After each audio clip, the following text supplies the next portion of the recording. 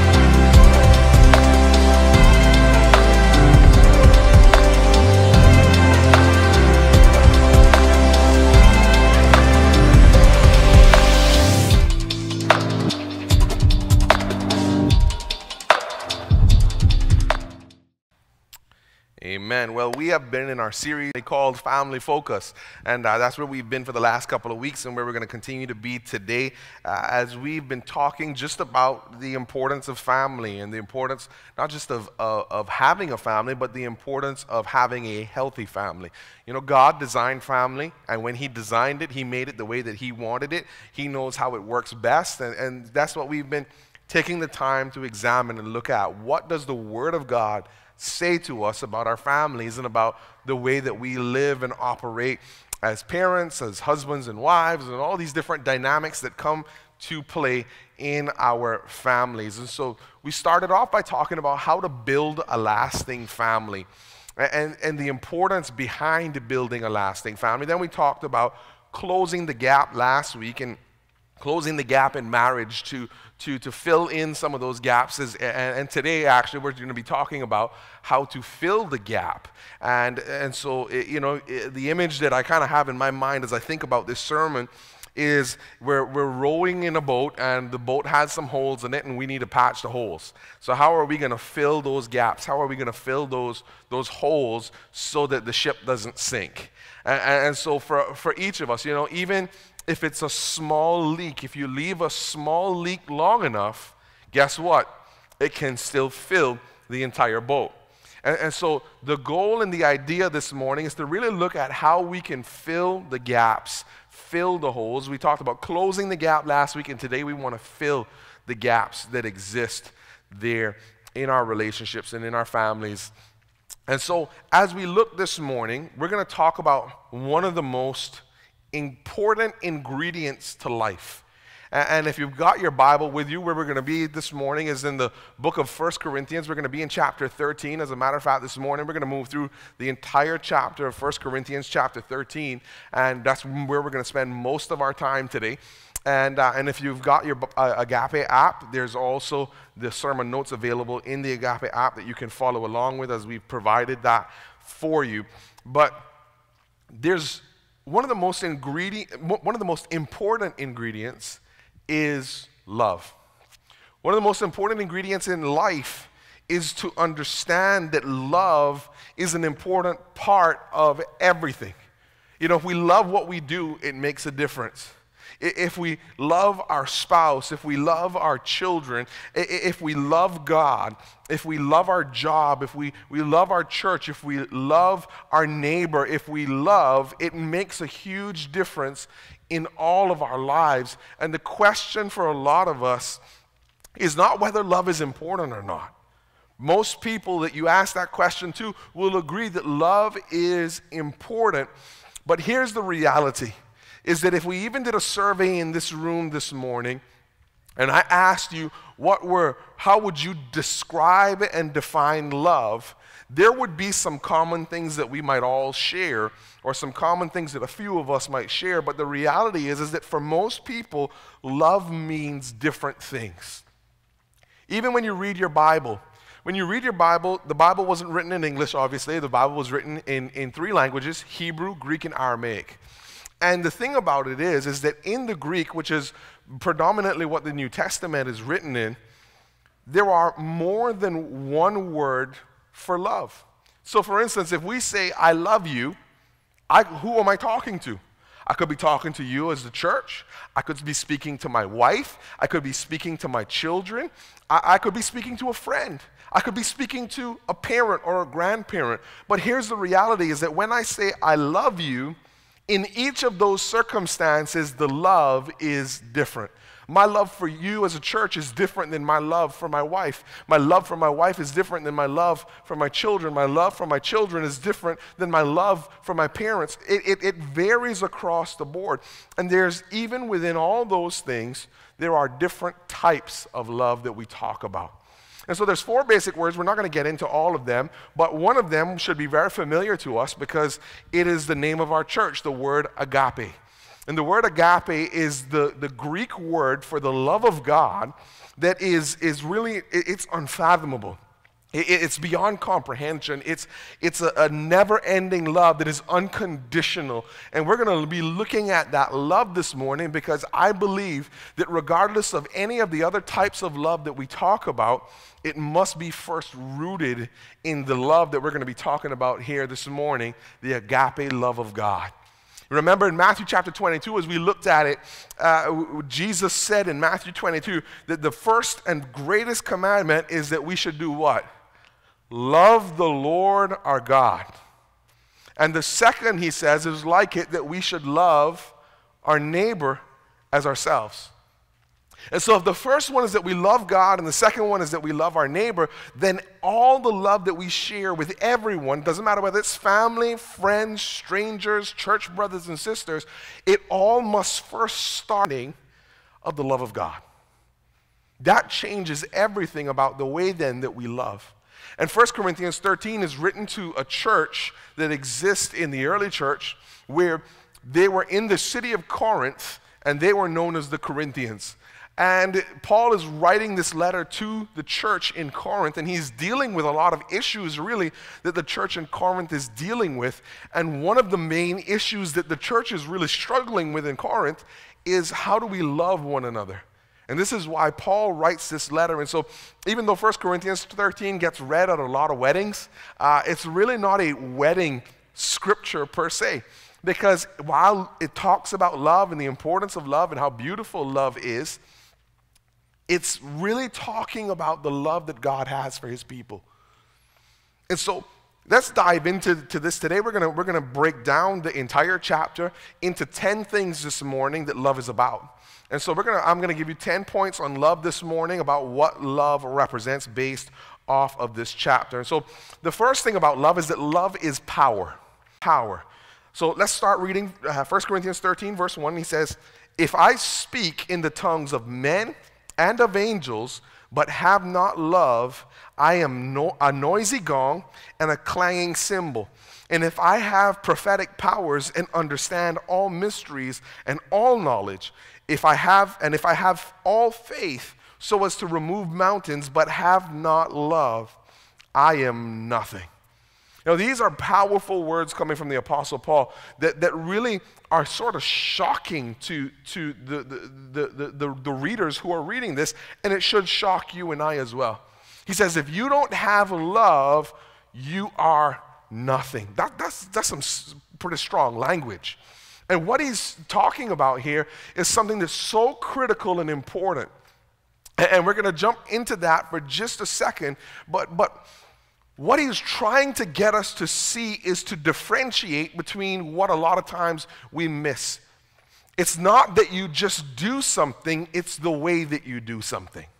So we talked last week about the wife who encourages her husband when he doesn't usually pray, but he prays over the dinner table, and she was just encouraging him in the Lord, and so he prayed, and even though it wasn't the most fantastic prayer, she encouraged him. He was speaking in tongues by Friday. I mean, everything was just going fantastic in their life and in their marriage.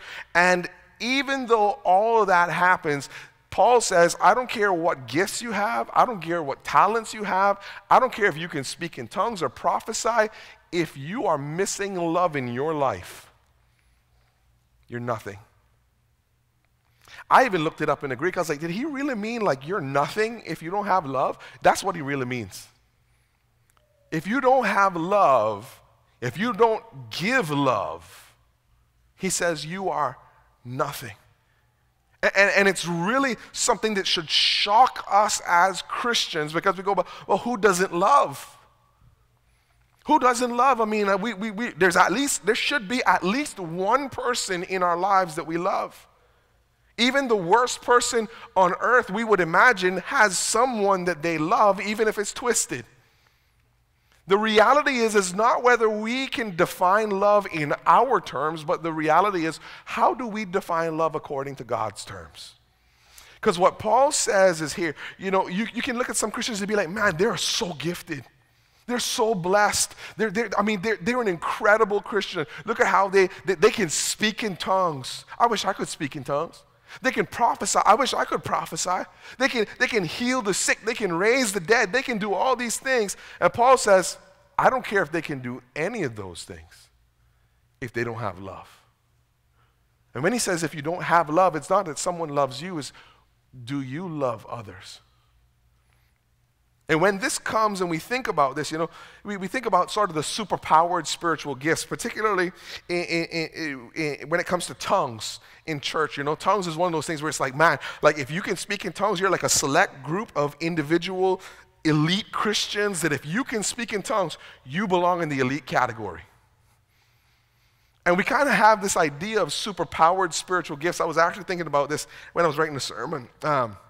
I was remembering, I don't know how many of you might remember this, but the cartoon that was around back in the day, Captain Planet.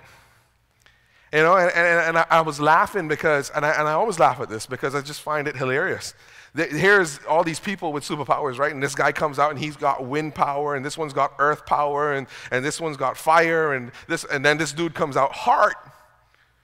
Like heart power?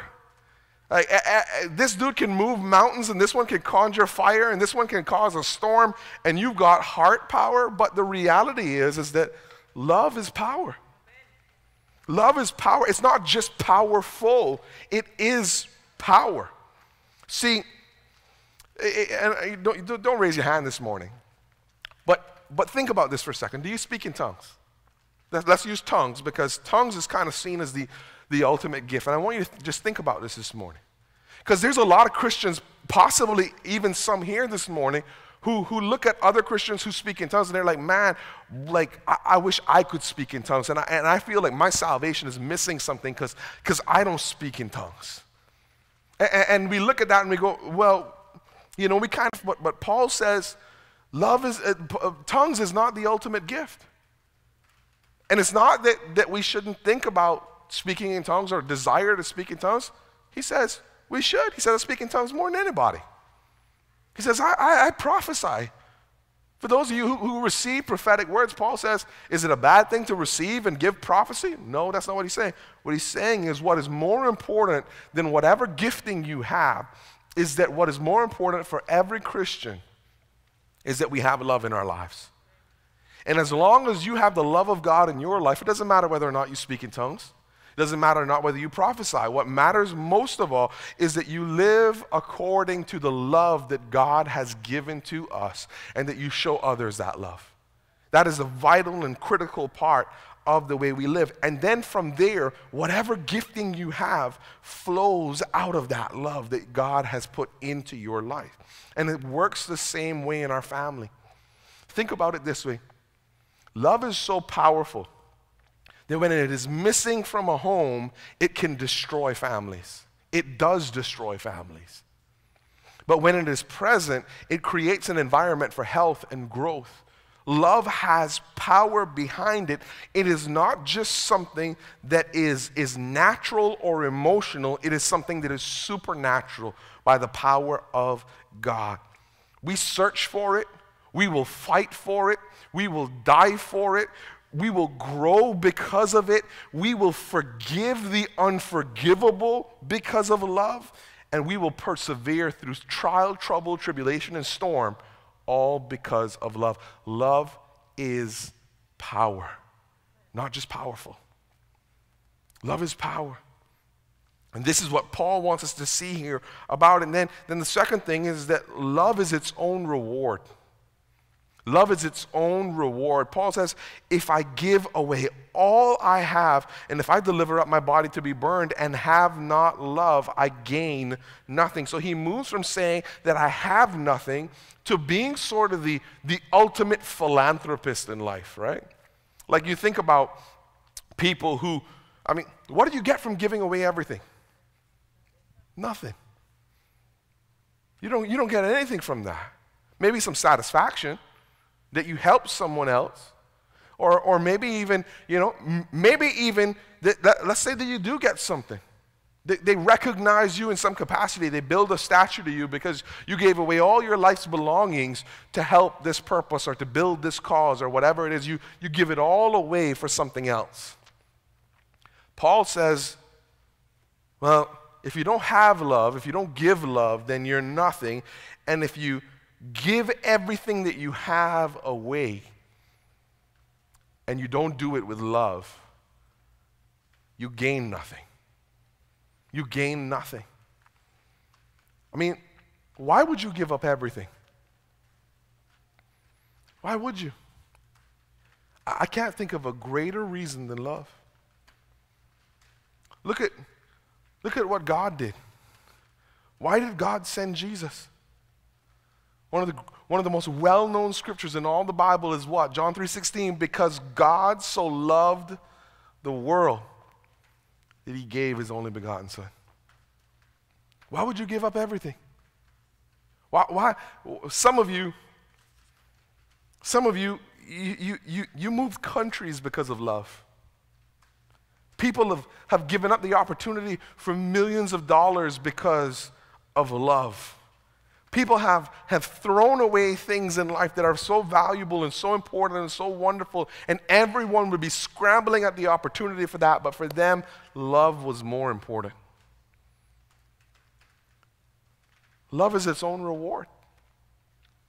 And when we recognize this, and when we recognize that we give it, we recognize that we are receiving a reward though we don't intend to. When we give love, we don't give love so that we might receive anything back. We give it just simply for the benefit of giving it.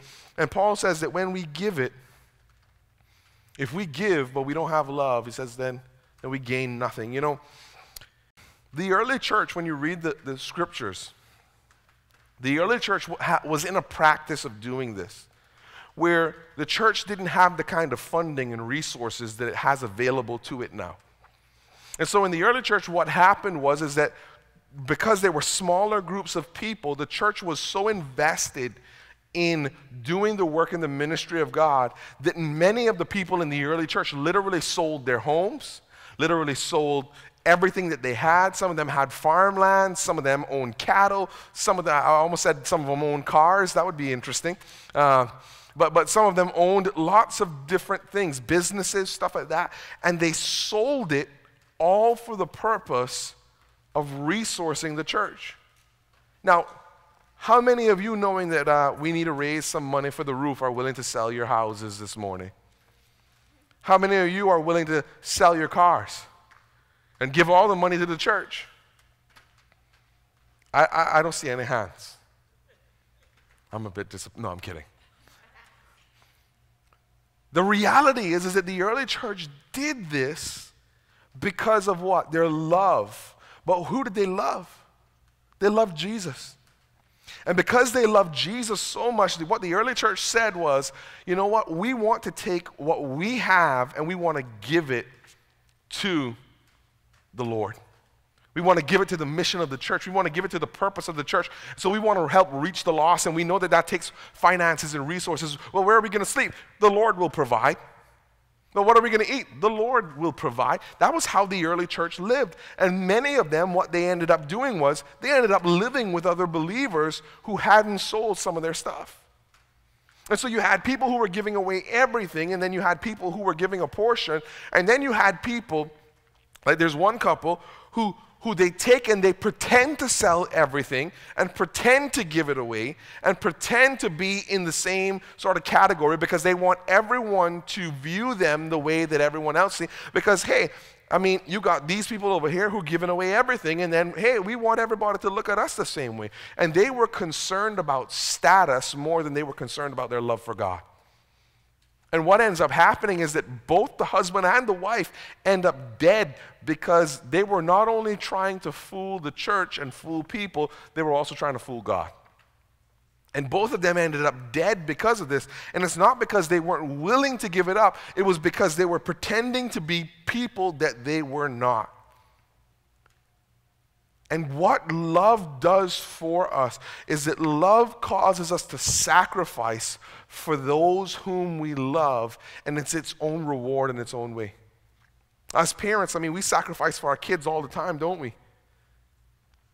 And at least I hope we don't complain about the sacrifices that we make for our children because we chose to have them. And we make those sacrifices, and yeah, I mean, we might complain that life is hard or life is tough, but we shouldn't be looking at our kids and going, man, if I didn't have you, I could be living the dream right now. But you ruined it. If you did that, I hope you haven't done that. But that's not the kind of parents we want to be. That's not the kind of spouses we want to be. What we want is to be people who sacrifice for those whom we love. And the reality is what are we willing to give up for the people that we love? Love will cost you something. Jesus' love for us cost him his life. Love will cost you something. It will always cause you to give something up. And if you're not sacrificing, then the reality that you need to ask yourself is, am I truly loving? If I'm not sacrificing, if I'm not giving sacrificially to those whom I love, then am I truly loving? Because what the next 4 verses are really going to show us is the way that love manifests itself. The way it manifests itself in the life of a believer. Because I want you to remember something, that the way that things are for the world are not the way that things are for the church. There's a difference between the world and the church. Because in the church, we have the Spirit of God, the Spirit of Christ. The Bible says that there are things that are of God that are foolishness to the world, and the world will not understand them because they don't have the Spirit of God. And so what is happening next, while I agree that everyone will agree with what it talks about next, not all of us live it. And the reason why is because it's impossible to live this without God leading you and guiding you. Because this is perfect love. And so what the next 4 verses are going to be showing us is how love manifests in the life of the believer and in the home of the believer. And it also shows us that love is the defining characteristic of God's presence in his people, and it should be the defining characteristic in the life of the believer. And so as we look at this here, we want to be a people that are defined by God's love, by our love for others and our love for God. And so the third thing that is that love is patient, kind, and humble. It's patient, kind, and humble. Beginning in verse 4, Paul says, love is patient and kind. Love does not envy or boast. It is not arrogant or rude. And so here he is giving us some definitions of what love actually is. Paul didn't give us some nice, beautiful poetry to say roses are red, violets are blue. Whatever. I couldn't think of anything else. He didn't give us some nice poetry. He actually takes the time to put a definition here for us, to say to us, this is what love is.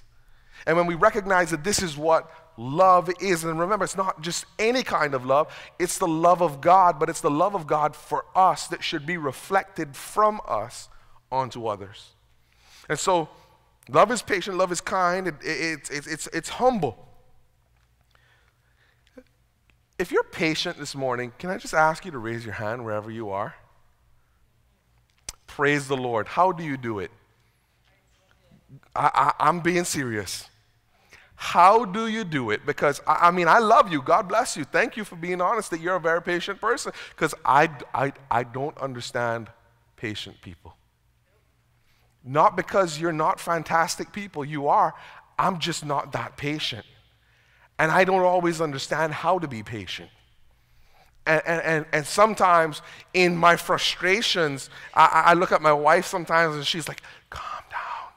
And she's giving me the eyes and I know what it means. She's like, calm down. There's no reason to be frustrated right now. Just be calm, be patient. And I'm like, I don't want to be patient right now. Be patient. Shh. So I had to start counting. I had to start, counting from 10. Sometimes like when the kids get in trouble with something, they think I'm counting for them. I'm like 1, 2, 3, 4, 5. And they're looking at me and they're like, am I going to be in trouble when he reaches to what number? And I'm not counting for them. I'm counting for me because I'm trying to calm down. Because I'm frustrated. But the Bible says that love is patient. It didn't say love is trying to be patient. It says love is patient. It is. It says love is not trying to be kind. Love is kind. It didn't say that love was going to be proud and boastful. No, it said that love is humble. That's how it defines it. It doesn't say it's trying to be. It says it is that. And so when we read this, patience isn't easy. Can I just see the hands of all the impatient people in the room? Praise God, we're in the same category. Thanks for joining me on the boat. So what is patience? Patience is this. Patience is to endure without getting angry. It means to have, remember, it's been a while, but remember firecrackers? It literally, when it says to be patient, it literally means to have a long fuse. And so as a kid, we would always get firecrackers and you'd pull one off, and we were kind of dunce. So we would make the fuse as short as possible to see who could throw the firecracker without it popping in your hand. And so we would take it and we would light the fuse, and of course, what happened more often than not? It blew up in your hand. What patience is literally having a long fuse so that it takes a long time before it explodes. That's what patience literally means. That's what it's talking about here. But it goes beyond this, because what it actually means is, and this really blew my mind here, what it actually means is to have a passion for God's timing. Now when I read this, I'm blown away by this. I'm like, wait, what? Here's what it means. I can be patient because I know God is working. Can I say that for you again? I can be patient because I know God is working. See, I'm not patient because of anything else. I'm patient because I'm trusting in the Lord. I'm trusting in God. I know that God has the best for me. I know that the Lord loves me. I know that God is for me. Therefore, I will be patient. Because what does love really do? What does being patient in love really do? Love waits patiently on its beloved. That's what it does. And all the men in the room said, amen, I'm always waiting on my wife for something. No, I'm just kidding. Don't want to get anybody in trouble this morning, including myself, my wife said. But it says love is kind. What does that mean? It means I'm willing to help. So something goes on, hey, how can I help you? Something's happening. How can I be of service to you? Being kind means I'm going to take my time with you. It actually flows because I'm patient, I'm also kind in the process. So I want to know, how can I take my time with you to help you understand, to help you learn? Think of it this way. Being kind, think of it as sweetness. Because that's actually what the word means. It means sweetness. And so you just take the time and the opportunity to be sweet to those who you love. So maybe for the people that you love, being sweet is saying something kind, being there to help them, being gentle with them, to maybe hug them or kiss them. That's what it means to be kind, to be sweet to them. You know, we know people like that. That's how we describe them, right? They're just a sweet person. They have a sweet personality. And that is what this is talking about. That's love. Then he says that love does not envy. Now, envy begins when admiration and desire turn to resentment of others and what they have. Now, that doesn't always mean that it's something physical that someone has. But envy is, look at what they have, I wish I had that too. So here's what envy is sometimes. Envy sometimes is this: I'm glad you have time to sit down and watch TV. I'm glad that you think that the house cleans itself. I'm glad that and it's this sarcasm that comes along with it. It's like, I wish I could just do that. I wish I had money to just go and wash my hair every weekend and go get my nails done all the time, or to buy new clothes and shoes, or to get a new car. Sometimes that's how envy shows itself. And it shows up that way in marriage. It shows up that way in parenting. It shows up that way in church. It shows up that way in lots of different ways. Where sometimes envy isn't that we're looking at someone else and going, man, I wish I had what they had, and man, I would kill to get it. Sometimes envy is just, I wish I could do that. Where they getting the money from to do that? Where they get the time from to do that? What's going on in their life that they can afford that, but I can't? And what you do is that what ends up happening, and this happens in marriage as well, where we begrudge someone for status and honor that they have. It happens in our workplaces, and so somebody gets a promotion. That should have been mine. Well, I basically work in a job of 3 people.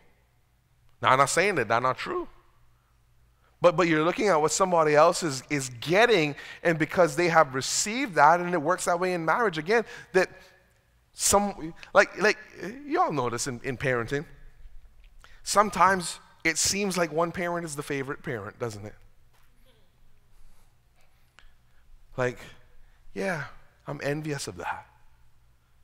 But the Bible says that love does not envy. It says it doesn't envy. Sometimes we even get envious of our kids.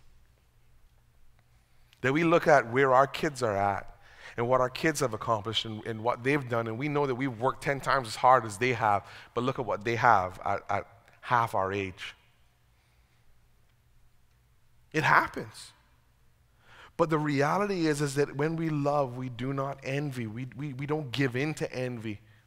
And it says then love doesn't boast. What it's saying here is don't inflate your importance. So it's like saying this: you would be nothing without me. It's like looking at your kids and saying, oh, you think you're hot stuff, huh? Well, guess what? Without me, where would you be? You can go live on the street. It's like looking at a spouse and saying to them, you know what? If I leave, all of this is gone. You're nothing without me. You think you're going to get that job, that promotion? If I didn't tell you what to do, you wouldn't be anything. Thinking that that the world revolves around you, and that if you weren't there, that if you weren't around, then that means that guess what? Their lives would be garbage. That's what boasting is about. Thinking that you are more important than you really are. And then it says love isn't rude. This means basically this: have good manners. Like, to the point of literally the definition of not being rude, the opposite of this is basically this: say thank you, say please, say you're welcome, open a door, show good conduct. That's literally what it means. Things as simple as that. You know, sometimes we feel entitled to things. And so someone does something for us and we don't even bother to say thank you. But what Paul is trying to get us to see here is that that's rude. That's not love. If somebody picks up your plate and carries it to the kitchen, thank you. And the other person says, you're welcome. Not in this really like proud sort of way, but because you are doing something. He's piggybacking off of what he just said, that love is both patient and kind. So the kindness is the opposite of the rudeness. In Ephesians chapter 4, verse 1 to 3, it says, I therefore urge you to walk in a manner worthy of the calling to which you have been called, with all humility and gentleness, with patience, bearing with one another in love, eager to maintain the unity of the Spirit in the bond of peace. What he's saying is this, is that when we live this out, that it actually shows our calling and our walk and our election with God. That it actually proves that we are Christians.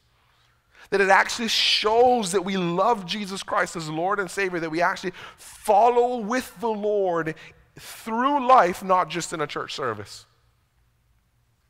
It's easy to do that. Listen, it's easy to be a Christian at church.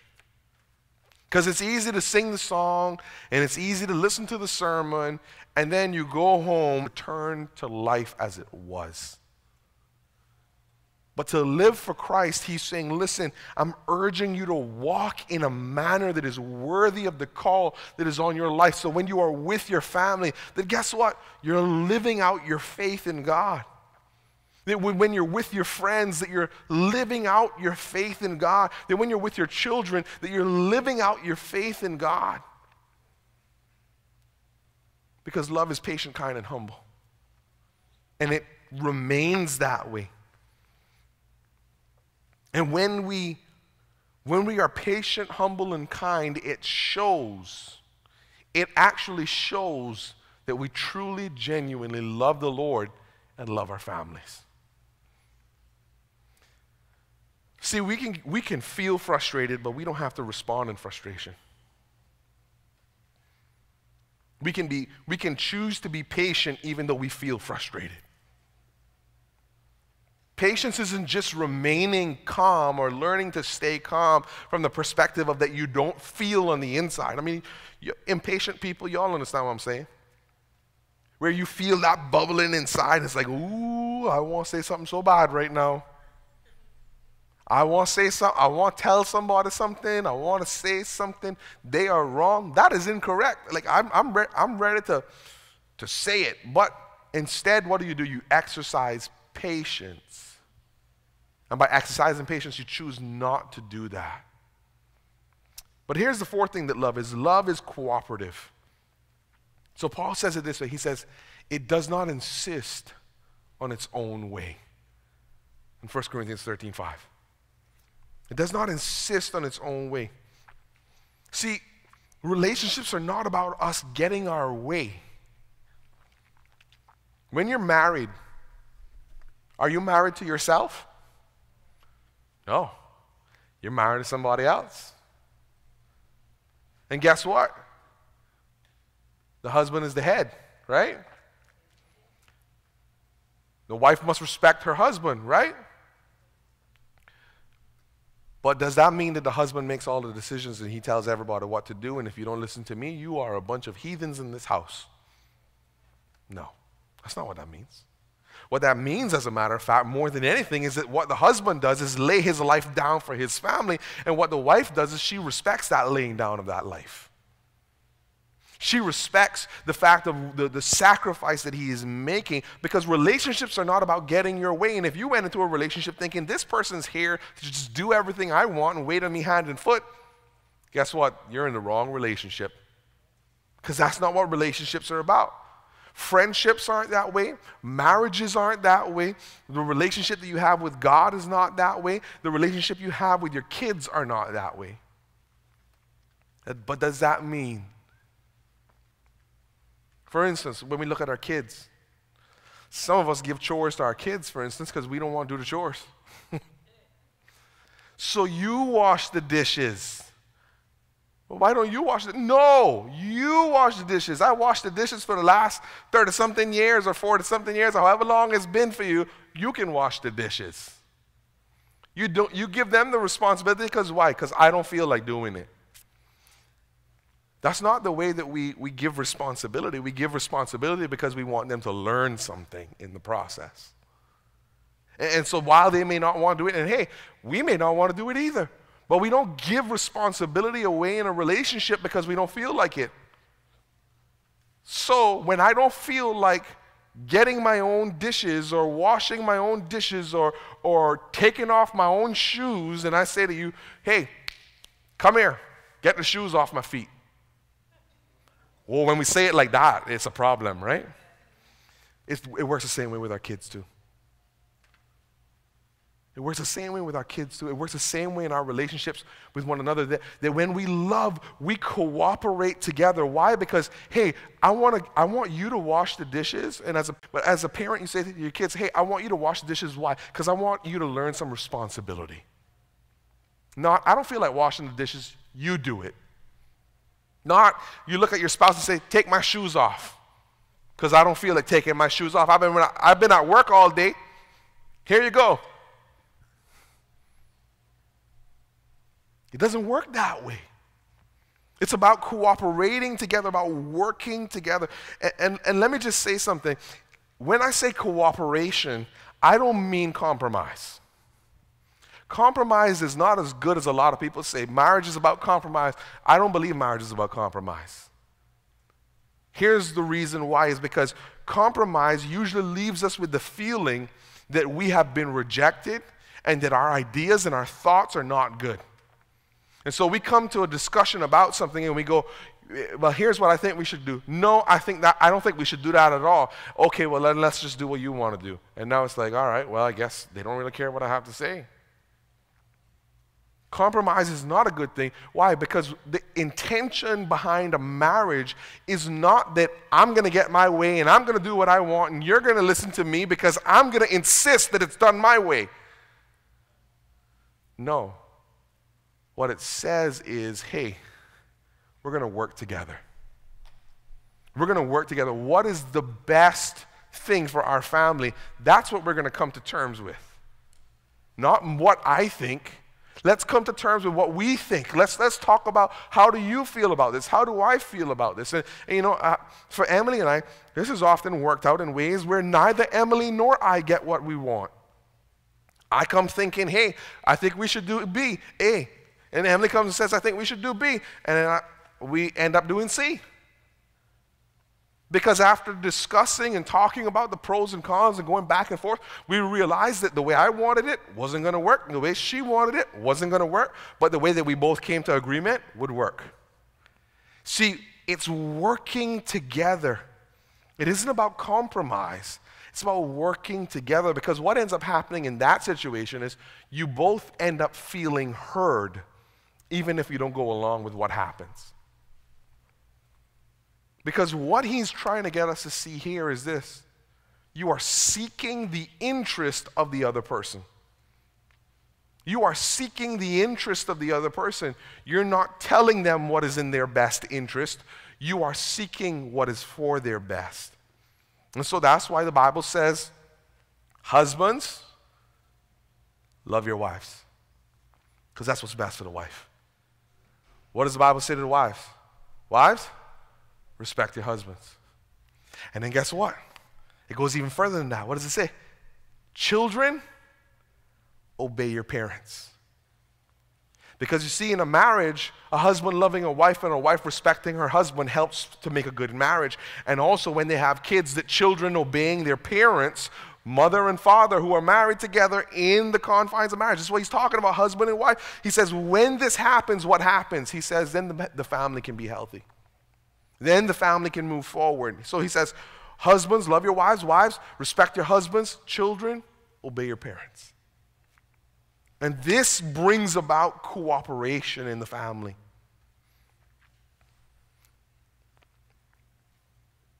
And this even happens sexually. So when it happens this way, that you insist on having your way, and this goes on both ends. Well, I just don't feel like doing it tonight. Well, I want to do it. Well, now there's a conflict. Now there's an issue. Now there's a problem. And guess what? Each one is insisting on their own way. And again, it's not working together, because what oftentimes ends up happening in a situation like that is what? One or both end up frustrated. Rather than working together, and then one thinks, well, it's all about what I want, it's all about my desires, and you're not considering the way that I feel, and you're not thinking about what I want and my desires and what's going on in my life. And you know where this actually comes from? This actually comes out of Greek mythology.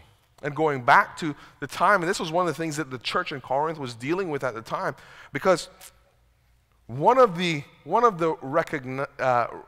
most recognizable symbols around the world for love is a chunky little baby with a bow and arrow who shoots people, and what do?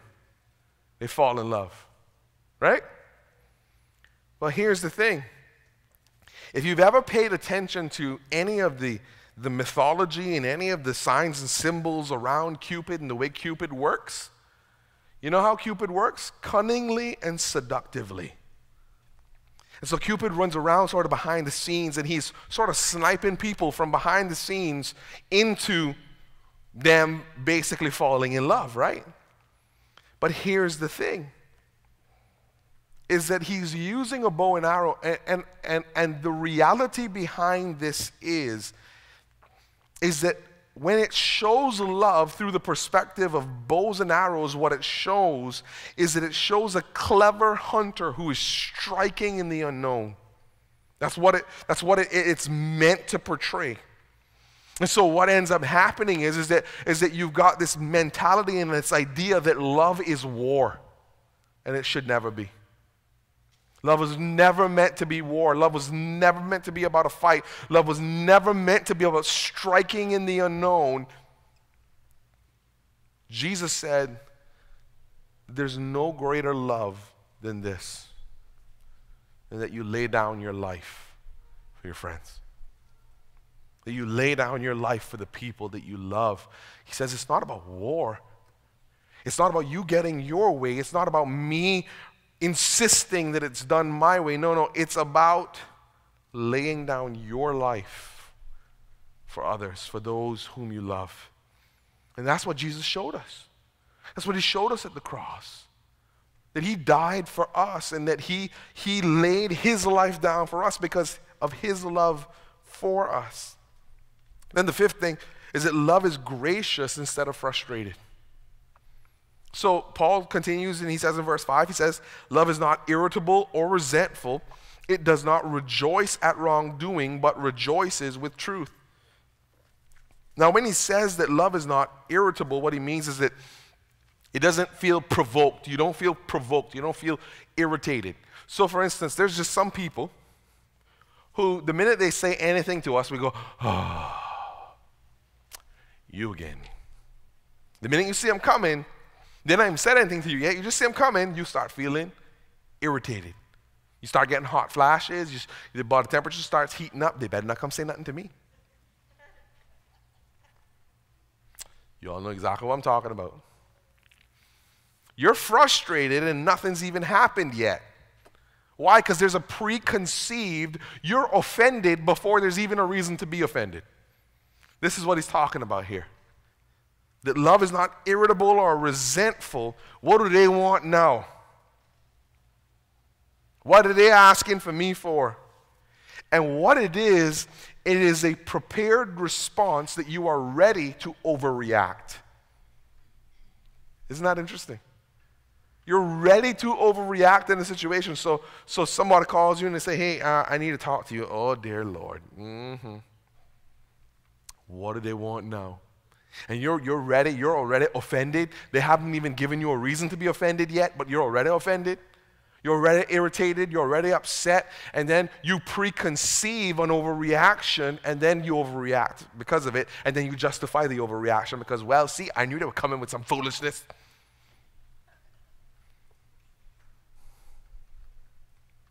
And what it shows, Paul says, is that you're wrapped up in your own feelings, that you can't get around that.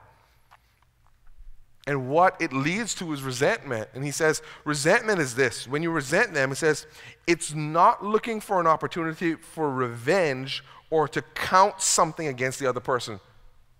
So he says, when love is not resentful, that love, it means that you're not looking for that opportunity to be offended. You're not looking for that opportunity for revenge. You're not looking for that opportunity to be upset or irritated by them. You're not keeping score. As a matter of fact, let me just tell you, keeping score never helps you to win. It always helps you to lose. In a marriage, when you can't forgive and you remember when, guess what? You just lost that match. Because even if you win the argument, you lost the fight. Even if you win the argument, the relationship has been suffered, because doing that is like taking a knife and just stabbing someone. Because that's what resentment does. It keeps score of all the hurt, of all the pain, and it only causes more. And it never makes you win. It always makes you lose. But patience, as we talked about earlier, patience is key to this. And not insisting that you get your own way is also key to this. Because what we do is instead of doing that, we put the needs of others first. You know, if we looked at marriage in this way, we looked at our relationships in general in this way, what can I do to serve you? You know, everybody's needs would be met. Because if I'm thinking about how to serve you and you're thinking about how to serve me, guess what? You're serving me and I'm serving you, and guess what? Both of our needs are met. But the reality is that when we start thinking just about how to serve ourselves, then what comes in is irritation, what comes in is resentment, what comes in is that we look at the wrongdoing that someone else does and we get bitter about it. When Paul talks about wrongdoing, what he means there is actually iniquity, injustice, manipulation, to take advantage of, to hide the truth. And well, I'm not going to tell them the truth about this. I'm not going to tell them what really happened. I'm going to make up some story and I'm going to just tell them a part of it. I'll give them, the best lies are always the ones that have a little bit of truth in them. They're always based on truth, but you just change one detail. And when you only change that sort of one detail, it makes all the difference in the world. And then they don't get as upset about it, or they don't feel as bad about it. But this is what Paul is talking about. He says it does not rejoice at the wrongdoing, it rejoices in the truth. It takes pleasure in the truth. Because when we do that wrongdoing, that iniquity, that sin, that injustice, that manipulation, he says that's not love. You're not loving anyone when you manipulate them.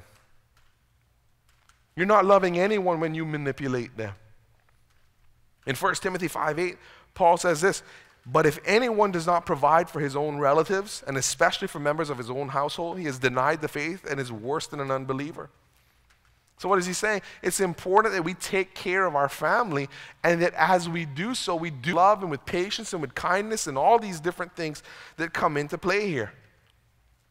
When he says that the truth, it rejoices with truth, what he's talking about is goodness, speaking well of the other person and no exaggeration.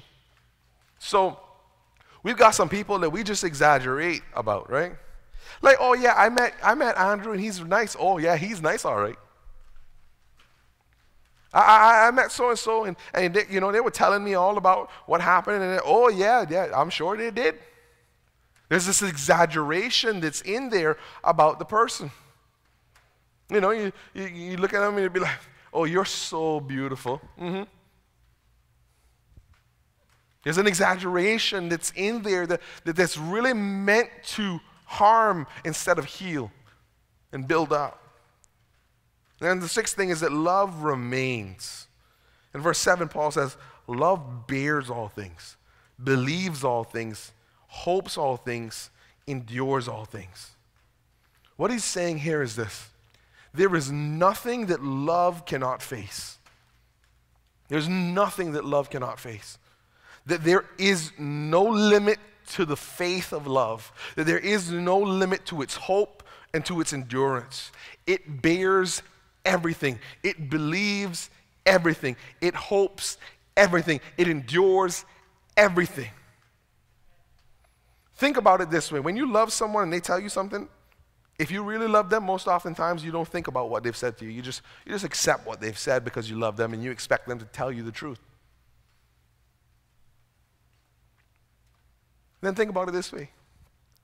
You ever seen, like those crime shows and stuff like that are based off of reality, and they're showing you like the conversations and interviews that they had with people, and there's always like a mother. This guy killed like 6 people. Oh, there's always a mother who's always there. He's such a good boy. He killed 6 people. But he's such a good boy. Why? Because what love does is that even in the worst of circumstances, it wants to believe the best. What love does, and this is why people say that love is blind, but it's not so much that love is blind, it's that love wants to believe the best about those whom it loves. Because for those of us with children, how many of us want to look at our kids and be like, man, you're just an evil, stinking thing? We don't want to do that, or at least you shouldn't do that. We want to look at our kids and say, man, like, you are such an incredible blessing. And I love you, and you're amazing. I mean, when you hold that baby in your arms for the first time, you're looking at it, and you're like, man, you are going to be so much trouble. No. You're just so excited to hold that child in your arms for the first time and just be like, I just want to give you everything I possibly can. I want the best for you.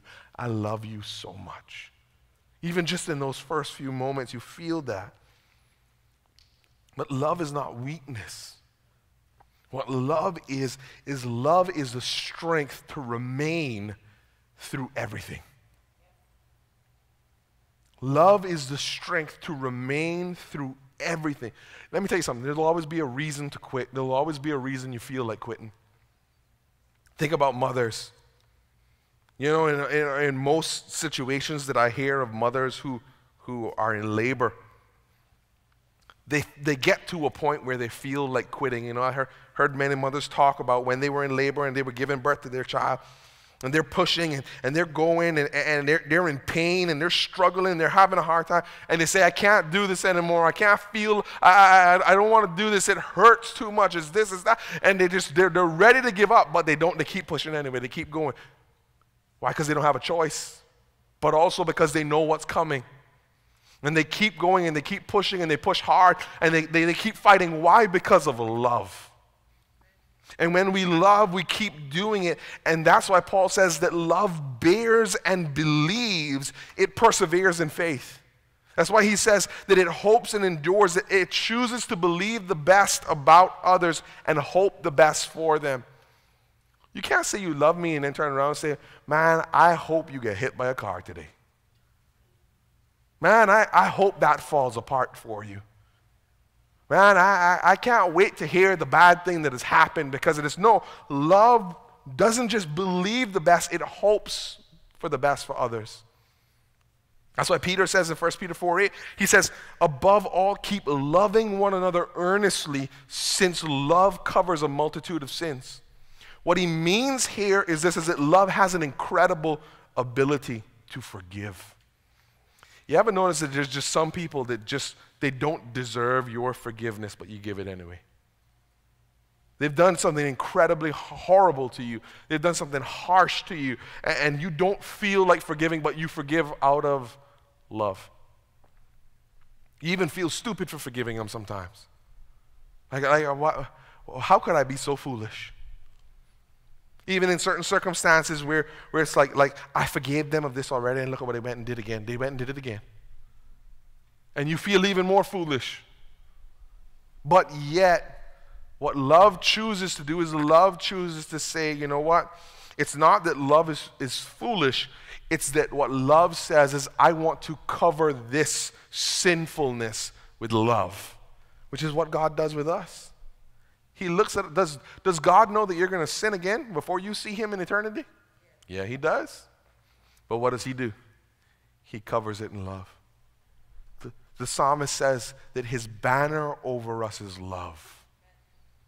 What God is doing is that he's loving us through our sinfulness. Not that he's looking at us and going, yeah, just go ahead. You want to keep sinning? Go on. That's not what he's doing. But what he does is that he chooses to love us through those situations and circumstances. He chooses to cover those things in his love and forgive them. That's why the psalmist says that he removes our sin as far as the east is from the west. How far is the east from the west? Perpetually distant. Because as far as you go east, there's further west to go. I don't mean how far is West Bay from East End. How far is the east from the west? If you got in a car and you could just keep driving for as long as there was earth, then guess what? You would just keep going east, east, east. And guess what? You'd still be going east for as long as you go east. And if you got and you did west, it would be the same thing. And God is removing it away. And then seventh, love is eternal. It says love never ends. As for prophecies, they will pass away. As for tongues, they will cease. As for knowledge, it will pass away. For we know in part and we prophesy in part, but when the perfect comes, the partial will pass away. Some of your Bibles say this here, love never fails. What it literally means here is that love is eternal. It's constant. You know that when we go to heaven, we won't be speaking in tongues. When we go to heaven, we won't be prophesying. When we go to heaven, we won't be laying hands on nobody and praying for healing for them. When we go to heaven, guess what? None of those things will be around anymore, but you know what will be there? Love. You know what existed in the beginning with God? Love, because God is love. Therefore, it was with God in the beginning. And guess what? When heaven and earth pass away and all things become new, you know what's going to exist then? Because God is eternal, so is love, because God is love. And the gifts are going to fall apart. Literally what Paul means when he says this, there's a specificity that's within the Greek and of what he's saying here. And he's basically making such a bold statement that he's saying the stars could literally fall from heaven and love would still remain. That's literally what he's trying to get across to us here. Love never ends. It never fails. It never ceases. It never stops. It just keeps going and going and going and going. Because that is who God is. That's why in Jeremiah 31:3 it says, I have loved you with an everlasting love. That's God speaking and telling us in Jeremiah 31:3 that I have loved you with an everlasting love. That's his promise to us, that love is eternal. So it doesn't matter whether you go there, here, or over there. The psalmist says, even if I made my bed in hell, I still wouldn't be too far from your love, because God's love is eternal and it goes everywhere. But love is a commitment. This is God's commitment to us. You see, none of us want to be loved in vain. Can you imagine somebody just say, I love you so much, you're the most amazing thing. All right, let's get married. We get to the altar, and at the altar, you know what, I don't think I love you that much anymore. You know, I just kind of wanted to see how things would happen. Wait, what? Nobody wants that. What he's trying to say here is that this love is not based on whims. It's not based on feelings. It's not based on passing fancies or fantasy. Love is rock solid. It is eternal. It is intent, and it is meant to benefit the one that is loved. So when you say to someone, I love you, here's what Paul says you're saying, I want to love you for eternity. That's not just in marriage, by the way. That's to your kids. That's to your spouse. That's to your friends. That's to your parents. He says if you love, he says that love is meant to be eternal, which means that when Jesus says love your enemies, guess what? That means you're going to be loving your enemy for all eternity. It isn't just a once-off. He says you better love them because guess what? That's what Jesus did with us. That while we were still his enemy, that he loved us and he died for us. And so if he can love his enemy for all eternity, so too will we be required to do the same. And when it comes to our families, that we love them and we fill our holes in our lives and our families with this kind of love. Number 8, love matures. Paul says, when I was a child, I spoke like a child. I thought like a child. I reasoned like a child. When I became a man, I gave up childish ways. He says, love matures. And the maturing of love doesn't mean that we become sort of old, shriveled up. No fun, no nothing. What he means, no joy. What he means is that the relationship has depth. That it has depth. For those of you who have children who are older, many of you, I've heard many of you talk about how the relationship that you have with your children now is so much deeper and greater that your children have even become, even though they're still your children, and you will still remind them that you will knock them back to last week, you also say we have a great relationship. That we're friends, we can talk about things. When we grow and we mature, relationships have depth. We can talk about the deep things, but we can also laugh about the foolishness. That there's depth to it there. We talk about your day, your dreams, your hopes, your visions, your feelings, your relationship with God, the vision you have for your life and for your family. And when you do that, when you have those conversations and you do those things together, your love matures.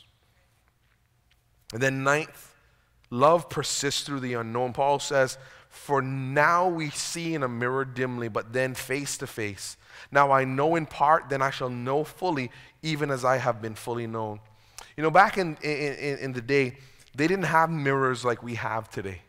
Their mirrors were made literally from bronze. And so some of us had full-length mirrors that we got up and we looked in this morning, we checked and we looked and we fancied and we did everything that we needed to do to make sure we were well put together and kept in order. They couldn't really do that back in their day. They didn't have mirrors like we have. They would have literally these massive bronze reflective surfaces, and they would stand in front of it and they would look into it, but you would never have a clear, good picture like what we have today. They didn't have phones that someone could take a picture and then you can look at it and be like, oh, I don't like the way this looks. It was a mirror that gave a vague image of what they looked like. And what Paul says like that. Love looks into a future that it does not know, and it says, I'm willing to stay. Think about your marriage vows, for instance. For better, for worse, for richer, for poorer, in sickness and in health. All these different things. Well, guess what? Everyone says those words, and they never mean sickness. They never mean poorer. They never mean worse. They always mean for better. They always mean for richer. And they always mean for health. But then sickness comes. A lost job comes. A situation you weren't expecting comes up. And what love does is love says, just like I made that promise to you back then, we're going to persist through these unknowns now. That's what love does. It says, I don't know what the future holds, but I know I'm here. And then 10, love is just the greatest. It's the greatest. Paul says, so now faith, hope, and love abide, these three, but the greatest of these is love. Let me tell you something. You might not be the smartest person. You might not be the wisest or the richest. You mightn't be the greatest prayer warrior or leader that ever existed. You might not ever heal someone who you pray for or cast out a demon out of somebody. You may not be the greatest Bible scholar. You may not be the next Billy Graham. But here's what I know. If you love Jesus, if you love your friends, if you love your family, if you love your strangers, if you love the poor, if you love your spouse, if you love your enemies, you are doing the greatest thing you could possibly ever do. Because the love is the greatest of all these things. Let's pray. Lord, thank you for this message this morning. Thank you for your word. Thank you, Father God, for what you've said to us today as you've challenged us, Lord, to step out of our comfort zones, to step out of, Father God, the way that we tend to think about things and think about life, think about our relationships. And Lord, I just pray today that you would teach us to love, because love isn't just about how we feel. Far more than the way that we feel, love is about our actions. It's about the things that we do. It's about the way that we treat one another. Because Lord, love isn't just simply an emotion we feel. It's a verb. It's something we do. And I pray that today you would help each of us, God, to live out love and to live out of love. That everyone that we have a relationship with, Lord, even those relationships that have been strained, that you would help us as believers, as Christians, to learn to live out the love that we have for you and direct it towards others. Lord, you've called us in love. You've saved us in love. And everything that we have from you today has been given to us because of your love. So Lord, I ask today, would you transform us as believers, as Christians, as followers of Jesus, that we might walk in the very love of God, that agape love that, Lord, is so transformational and so life-changing that we can't live without it. Help us today, Lord, to be different. Not just different because of actions, but different because of love. Help us to love those, Father, whom we struggle to love.